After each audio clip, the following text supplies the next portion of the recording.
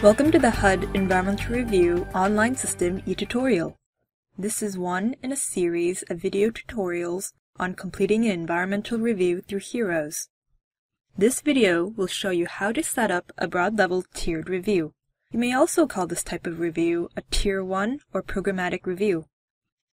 To start, view, or edit tiered reviews, press Go to Tiered Reviews from the My Environmental Reviews dashboard.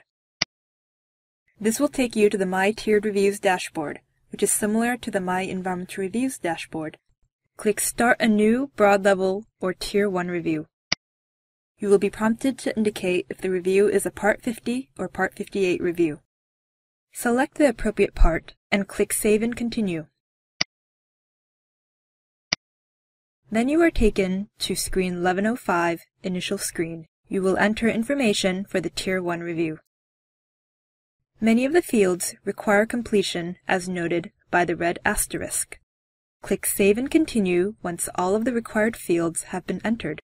On the next screen, you must indicate the level of review required by the scope of the project. In screen 1210, Tiered Review, Level of Review, you will use the drop-down list to select Categorically Excluded, Environmental Assessment, or Environmental Impact Statement. If the review is categorically excluded, you must check the applicable citation or citations in the list provided on screen 1210.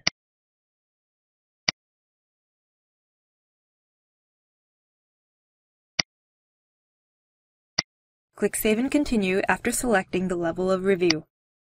Screen 1220, Project Summary, requires users to enter information summarizing the project and outlining the scope and intent of the broad-level review. Provide a project description, enter information on the approximate geographic area that the project covers, and respond to questions on the scope of the review. Press Save and Continue after completing this screen. At this point, the process for completing your tiered review will vary depending on the level of review. If you are completing an environmental impact statement, you will be routed next to the regular EIS screen, 1370. For categorically excluded reviews, see the video on setting up a tiered categorically excluded review.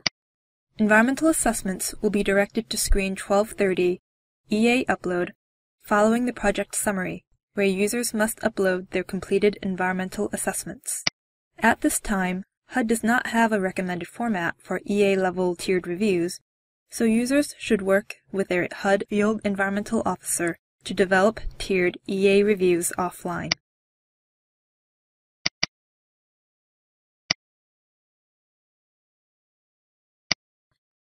Once you are ready to preview and complete the review, refer to the videos on packaging and completing environmental reviews.